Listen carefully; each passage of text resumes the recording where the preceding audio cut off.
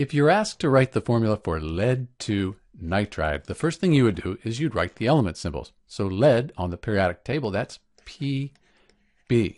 And then nitride, this IDE at the end, that tells us it's just going to be a single nitrogen here.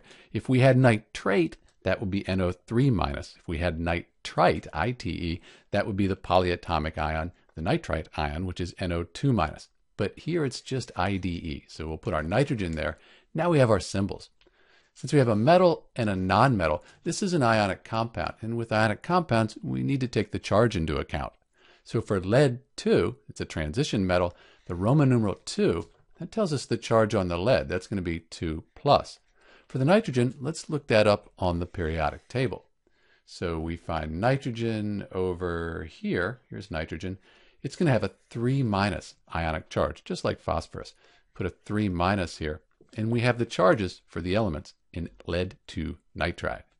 Since lead 2 nitride is a neutral compound, it doesn't say ion after the name, these charges are going to have to balance. We're going to have these add up to a net charge of 0. So to do that, we can use the crisscross method. We can move the 3 here and the 2 here, get rid of these symbols, and the formula for lead 2 nitride is Pb3N2. But let's check our work here. We said lead, that's 2+, and we look the nitrogen up, that's 3-. So 3 times 2+, that's 6+. 2 times 3-, that's 6-.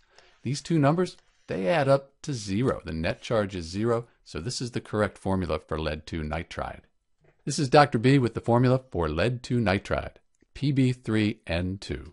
Thanks for watching.